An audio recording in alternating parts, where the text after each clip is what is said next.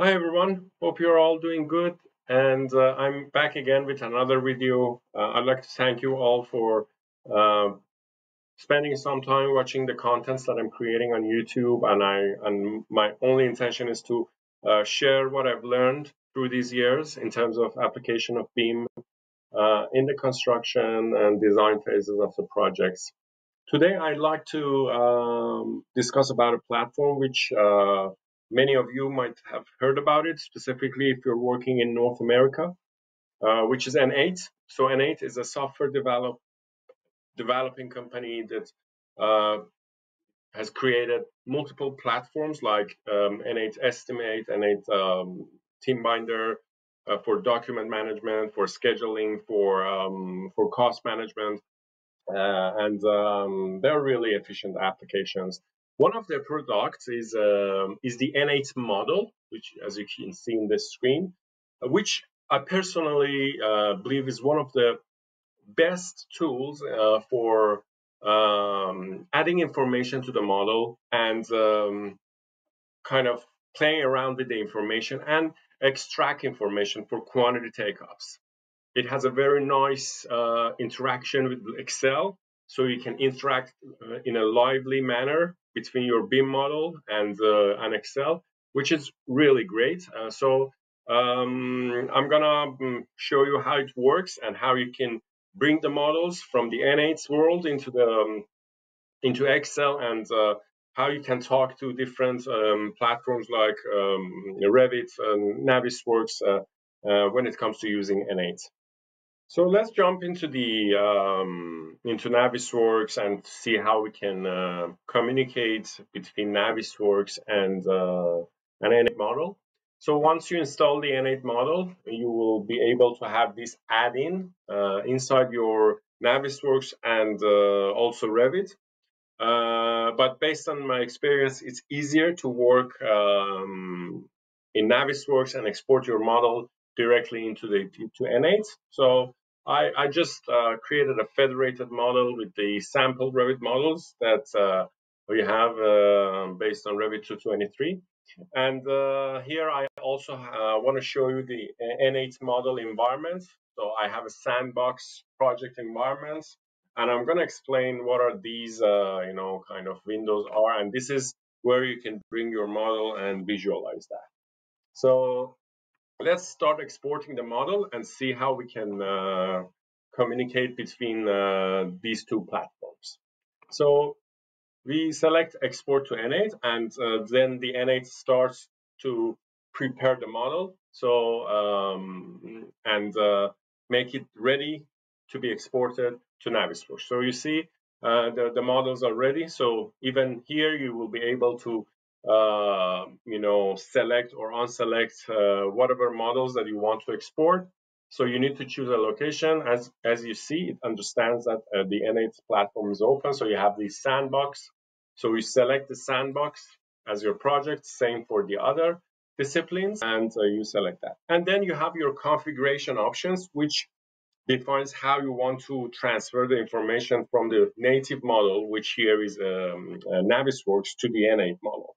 So here, for example, when you open that, you will be able to see the list of the properties. And I'm just gonna search for some of them. So for example, I need to bring the, let's search for ID. So if I search for ID, I can see that here under the element, I want to export the element IDs, and also I want InEight to create a tag inside the InEight world. I will explain what the tags are inside the InEight world, but it's like a project parameter in Revit. So we select this one. The other thing is that, for example, we need the length of the element. So under the element, I'm going to select export the length and also create a tag for that. The other thing we can export is category. So I can export the categories of these elements. The other thing would be, since we have a structural model, it's good if we export the area of the element and also the volume of the element. So I think we are good. And here you see, once you've done your export settings. You're done with that. You can export that parameter settings and save it as a like an InEight kind of format, file format. And for the next time, if for any reason you miss that, you can import that back and use the same setting. So you just only need to do it once. So here also you have the advanced, which shows the coordinate system, scale factor, or whatever, in terms of kind of geometrical positioning of the model that you need to define. So you click OK. Now do the same thing. So it's better to now I export this one. I'm gonna save it somewhere here. So I'm gonna say export settings, and I click OK. So here I can easily import that. So I'm gonna have the same condition. And now I hit start and I wait until the export is done. Okay, now you can see that the export process is completed for both models. So now we can close. And if we jump into InEight, we'll be able to see that, hey, we have some new models, and you click add, and there you go.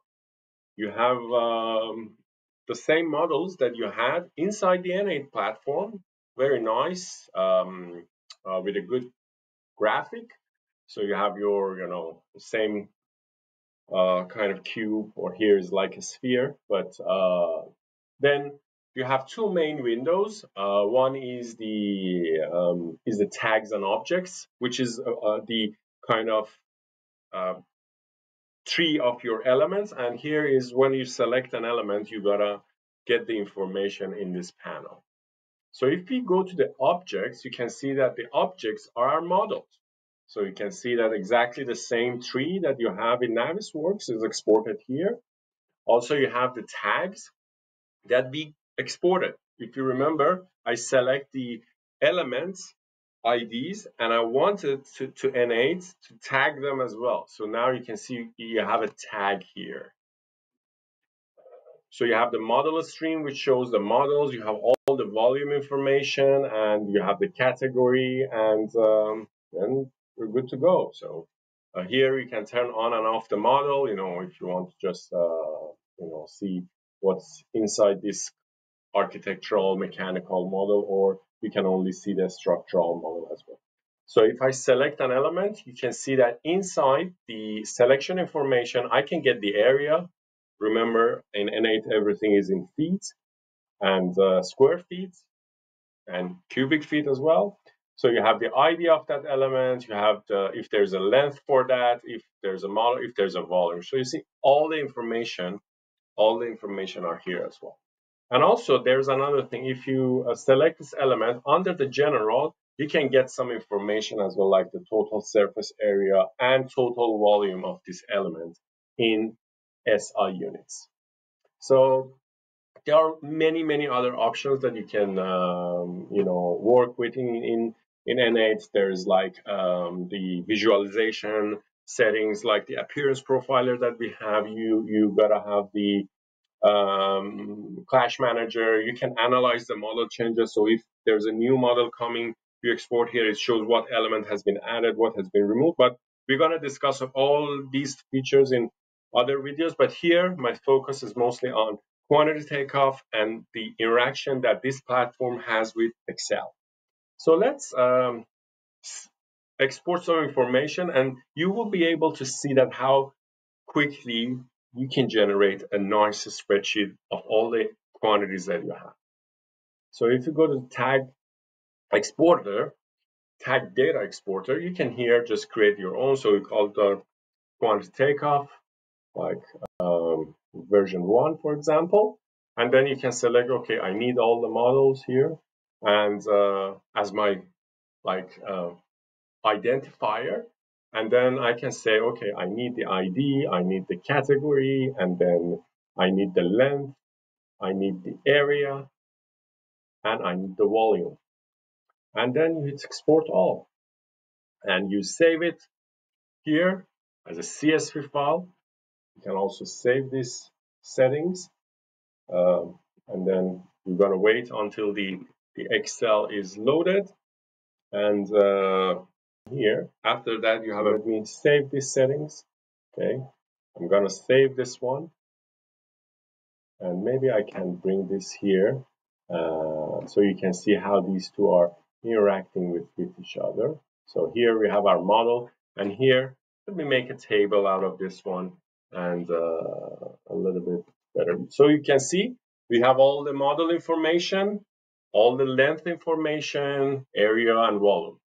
And I can easily create my, I don't know, pivot data, like quickly put it on the other sheet.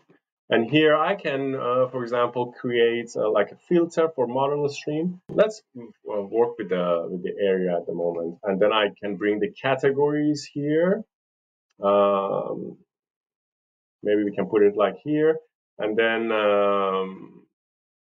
we can easily see what we have in terms of area for the category. So probably we just need to select those ones that have areas like maybe curtain panels, maybe floors, maybe if you have a wall or something like this. And then you see that how quickly you have your information here pivoted and clean.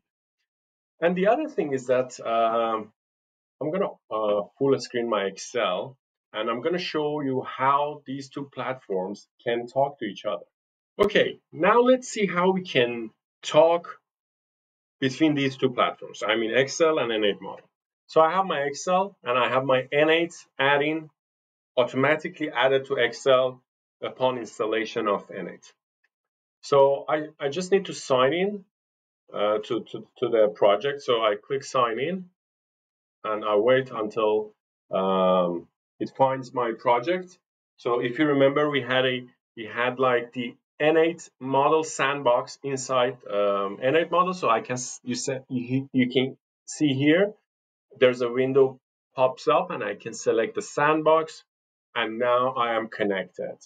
You see that the user is there and I am connected. So let's see how, as one example, how we can communicate between this platform and our model. So for some reason, I want to add a new tag to all the doors, or I have another Excel that can be combined with this file and the information can be added to the model. Since I have the element IDs, this would be my mapping like attribute that can help these data sets talk to each other. So let's create a new tag like door tag.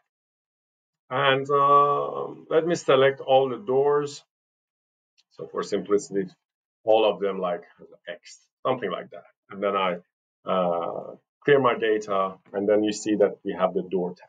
So now if I go back to InEight, I can easily kind of transfer all this information back to the model. So what I need to do is just select the ID column, which is the element ID. And if I select the door tag, this would be my bulk assign. And if I select, you see, now Excel start sending the information.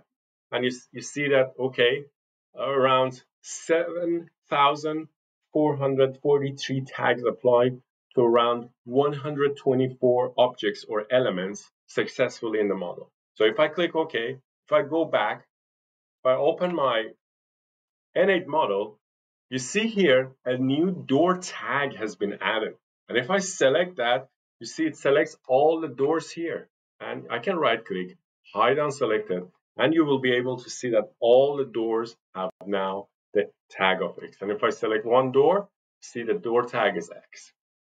So this is like a very cool feature in InEight that you can talk between these two platforms. Let's explore another cool feature in InEight, which is the color coding. So imagine you can add colors from Excel to your model, so which is very nice. So here I have another like tab for the InEight add-in, which is like the visual reporting. So for some reason, I want to make all the walls looks green. So I can easily select all the walls here, and I can select them and make them green, and then go back to the InEight visual report. I can easily select this as a tag, and select this as a color as well. And then there you go. If you go back to the model, you can see that all the walls now are green. Thank you very much for spending some time with me and watch this video. I know that there are a lot to cover, but I just want to share what I've learned with you all so you can start using these applications as well. And I'm also a learner and trying to learn every day. So I wish you all the best, and make sure that you gonna see the next video regarding the InEight model. I'm gonna cover more about the details and capabilities and functionalities of InEight model. So stay tuned. See you. Bye.